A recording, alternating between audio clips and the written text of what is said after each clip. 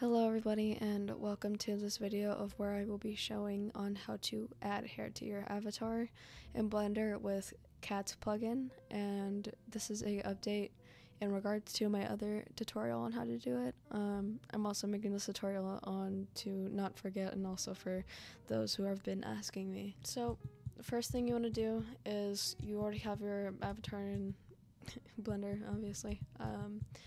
And normally what I do first is I go to the armature of which the hair is in, and I like to drop down the armature, the one with the little stick man, not this one, but this one, and I like to rename it, let's put edge. And then I like to go to my main avatar's armature and rename it, well, I just put in parentheses here, body, to make it more simple. And what you want to do is, I will not be showing how to add cats in this video, but there is a video on how to add cats, which I will put in the description because I'm only here to explain how to put on hair. You want to open your cats plugin. It'll be right here, and you want to drop down custom model creation. And do not open attach mesh, only open merge armatures. And normally, I guess for some people you'll have all of these checked, but in this case you want to have everything unchecked, and you only want to have merge all bones checked.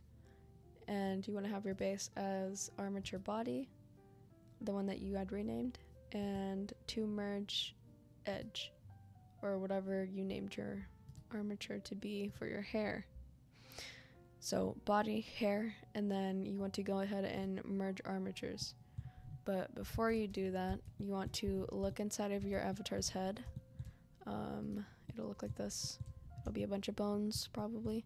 And you want to find your avatar's head bone. So you want to drop down your armature. You want to go spine, chest, neck, head, and you're going to be clicked on the head, and, well, as we know it, there it is. There's a head right here. This is the head bone, if I'm not mistaken. Let me just check. And there it is. And then you want to check where your hair armature is.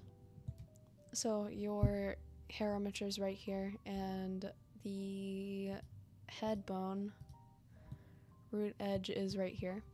Now that they're merged, you want to go into edit mode, and you want to click on your hair root first, and then you want to shift click the head bone, and you want to control P, keep offset.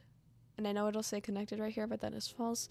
Keep offset. And if it doesn't work for you and it doesn't say keep offset, or maybe it'll have like a crossed out keep offset as I was told, you want to retrace your steps because you might have not have actually done something right. And if we go into pose mode, you will grab the head bone and you will move it back and forth and look. I haven't attached the hat yet, which is really irrelevant in this case, but your hair is done, and that is how you attach hair. This is straight to the point and exactly how I do it. And in fact, this is a Nessie hair, so yes, a follow-up update. If you want to keep up to date with me and this avatar, look at the link in my description for a Discord link for my server, and I will see you in the next tutorial.